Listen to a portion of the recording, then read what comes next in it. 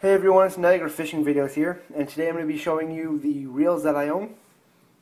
So to start off, I have 3 spinning reels and 1 bait caster, and within the next year or so I hope to be getting rid of 1 or 2 of my spinning reels and getting a new one, and getting 2 new bait casters, and I'll tell you about those at the end. Just to start off right now, I have a Shakespeare Sigma.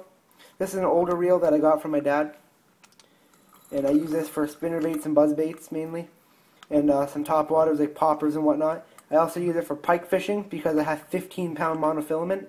So when I go for pike when they're in season, I usually put crankbaits and jerkbaits on here, like Rapala GT7 flats, storm jointed minnow sticks, a lot of lures that you can catch pike with.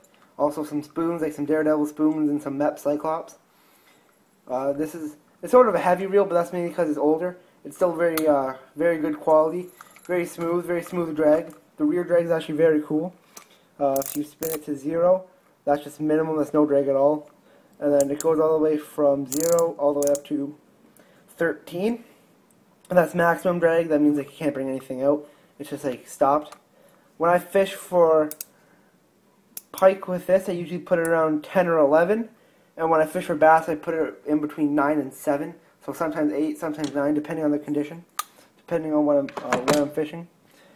Next, I have this Quantum Reacts spinning reel.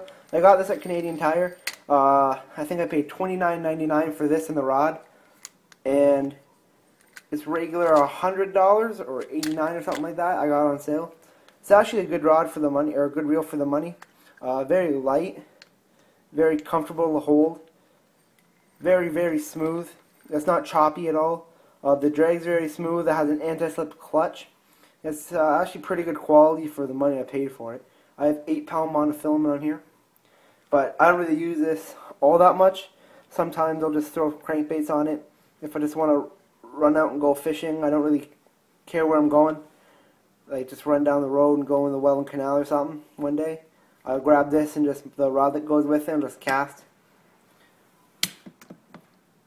The next spinning reel I have, I use this for crankbaits from time to time, but this is mainly my finesse fishing reel.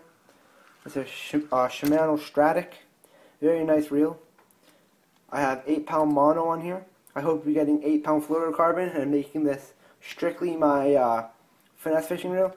Very nice, very comfortable, very light. And it holds quite a bit of line. Very good quality.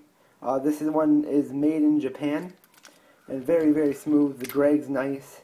All very high quality reel.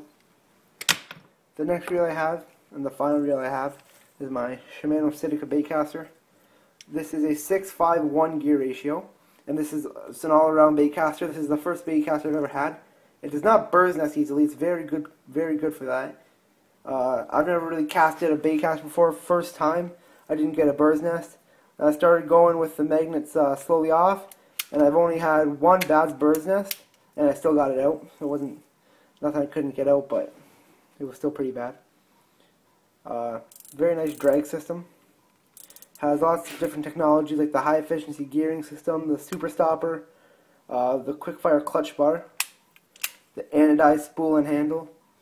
These grips are they're almost like an anatomical fit to your hand. Really form-fitting to you, like when you hold it, very comfortable. And very light reel. The variable braking system, very nice. Open it up and you have brakes. And that's the Sitica. So those are the reels I currently own. That's them.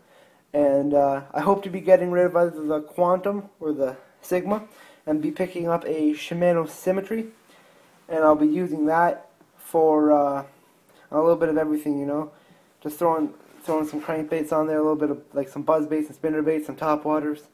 I'll be using the Stratic here for.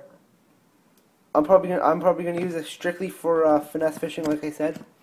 Then I hope to be getting a 5:1 ratio loose speed spool, and using that for just crankbaits and jerkbaits and stuff, and a 7:1 Abu Garcia Pro Max baitcaster. And that's gonna be for that's gonna have braided line on it. I'm gonna be using that for frogging, Alabama rigs, top waters, flipping and pitching, all that stuff. So tune in. I'll be sure to update you guys when I get that. And tune in to the giveaway I'm going to be having soon. I got some really great lures that I'm going to be giving away to you guys. So look for that as well. Thanks for watching the video. Don't forget to comment, like, and subscribe.